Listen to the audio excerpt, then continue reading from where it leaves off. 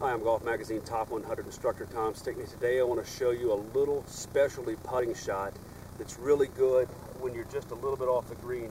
You can see this grass is a little bit longer. I really don't want to use a chip shot. I really don't want to use my hybrid. I'd really like to putt it, but I'm afraid that it might kind of get gummed up in this little grass.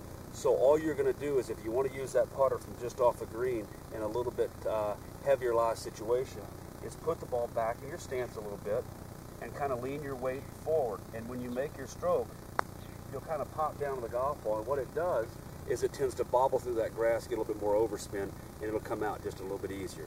So remember, experiment with putting the putter back in your stance, hands and weight forward, and when you pop down on it, it'll just get enough momentum to get over that fringe.